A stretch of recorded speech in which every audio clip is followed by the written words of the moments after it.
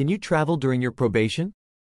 Probation comes with a host of rules and restrictions, often varying depending on the nature of the offense and the terms set by the court and your probation officer.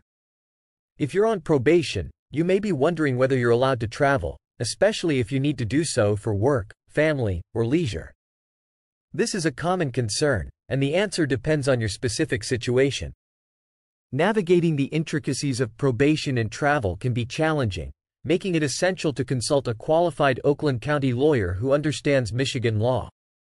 Legal considerations for traveling during probation. One of the most important legal considerations is that any travel plans you have must be approved by the court. Generally, you're not allowed to leave the state of Michigan without obtaining permission from the court or your probation officer.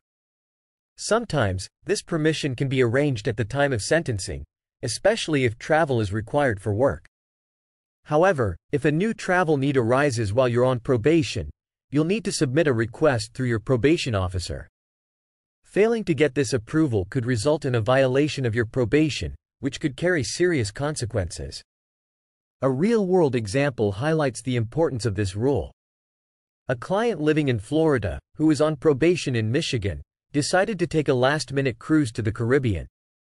Upon his return, Customs notified his Michigan probation officer that he had traveled out of the country without permission, leading to a violation of his probation. This situation underscores the need to take travel restrictions seriously. The interconnectedness of modern systems means that such violations are more easily detected, and the repercussions can be significant. Understanding travel restrictions. Misdemeanor versus felony cases. The severity of your offense plays a significant role in determining your travel restrictions. For those on probation for a misdemeanor, there may be more flexibility, especially if you can demonstrate that travel is necessary for maintaining employment or fulfilling other essential obligations. In such cases, a probation officer might be more inclined to grant permission for out-of-state travel, provided the situation is deemed low risk. Conversely, individuals on probation for a felony may face stricter limitations. The court and probation officer might view such individuals as flight risks, making it harder to obtain travel approval. Even after probation ends, certain travel restrictions could remain in place, especially for those convicted of serious crimes. Therefore, it is crucial to maintain open communication with your probation officer and fully understand the conditions of your probation. How to manage travel during probation. If you need to travel while on probation, the first step is to contact your probation officer to discuss your situation. It's important to be transparent about your plans, as honesty and clear communication can increase the likelihood of receiving permission.